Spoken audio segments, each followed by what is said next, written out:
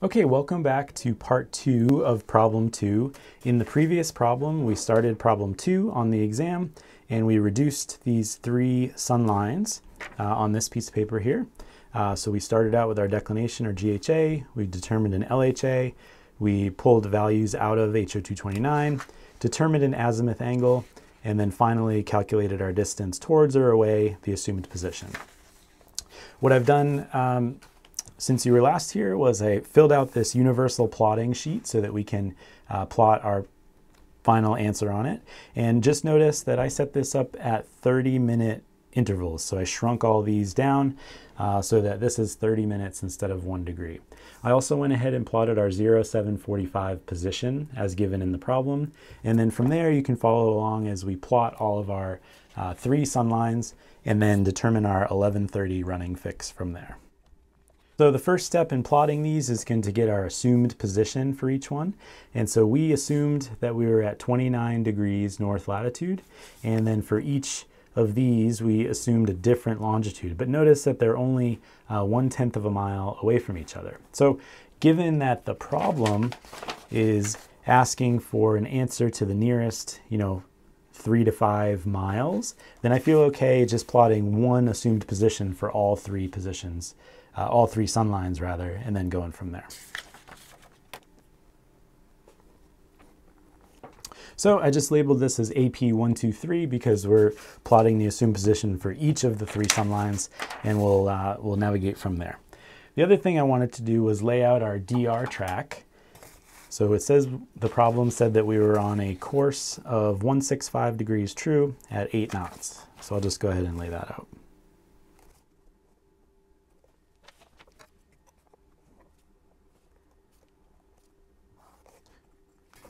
I don't need to label each DR position to solve the problem, but normally if I was navigating, I would. So from there, the next step is to calculate the altitude intercepts for each of these APs.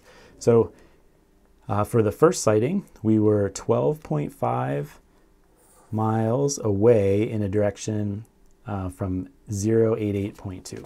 So I'll plot that one next.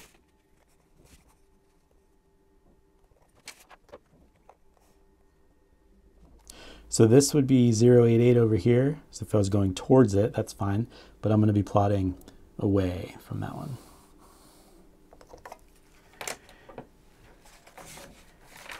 And I determined that I was 12.5 miles away. So I'll do that on this scale here. And then I'll plot a perpendicular line to get my sun line for that one.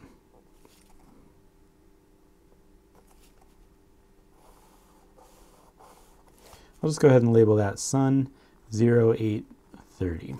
And so if I was DRing, that's a good sign that that's about the right position. But we'll carry on with our next 2. So the next site was at 9:30, and it said we were 9.5 miles away from an azimuth angle of 96.1. So plot that one next.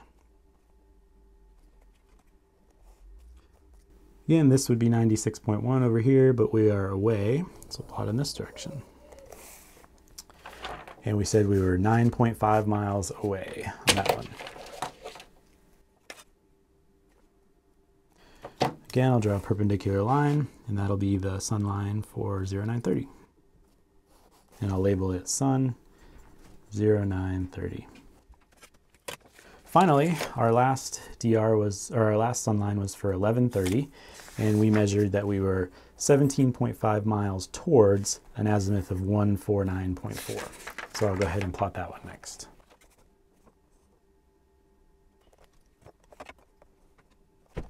From the AP, I'm in a direction of 149.4, and we said it was 17.5 miles towards. Once again, I'll draw a perpendicular line, and that represents the sun at 1130. So don't fear, these are not lining up yet, but remember this is a running fix problem. And so this 1130 is the time that they want us to do our running fix for. So this one we do not need to advance at all, but these 830 and 930 lines we do need to advance. So here's the 830 and here's the 930. There's other videos out there on how to do running fixes. So this is my method, and you can just follow along with it if you want. So I generally pick a point on the original sunline, and then I advance it along the DR for the distance and the time required. And so for the 8:30 line to the 11:30 line, that was 2 hours. Sorry, that was 3 hours. And it was at 8 knots. So that's going to equal 24 nautical miles. The 0930 line to the 1130 line equals 2 hours, again at 8 knots. So that's going to be 16 nautical miles. 165 degrees true. So I just need to advance those along that vector. Since I already plotted my 165, I don't need to monkey around with that too much.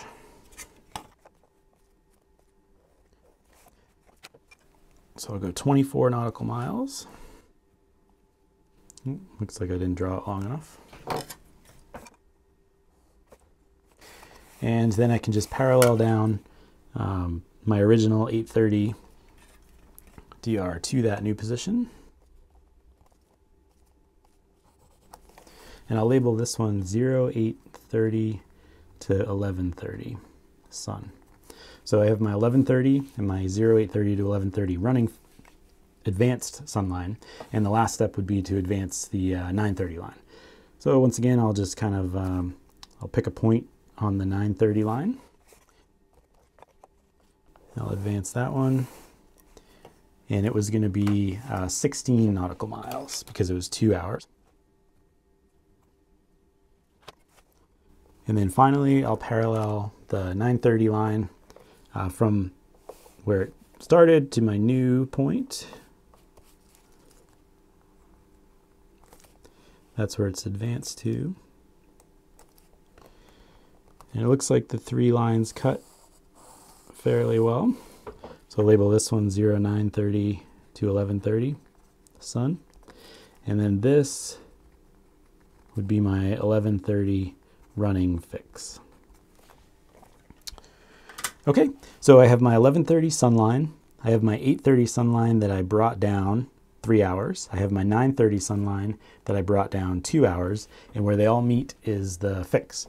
And so based on that, I can get my latitude and longitude from it. So the latitude is 28 degrees, and it looks like about 36.5 minutes north. And longitude, 71 degrees 09.0 minutes west.